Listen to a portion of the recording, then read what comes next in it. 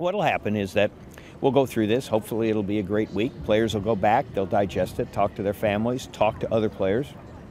And we'll get a sense as to what people are thinking over the next, 12, 16 months. We have our board meeting this summer where I'm sure it'll be a topic of some discussion.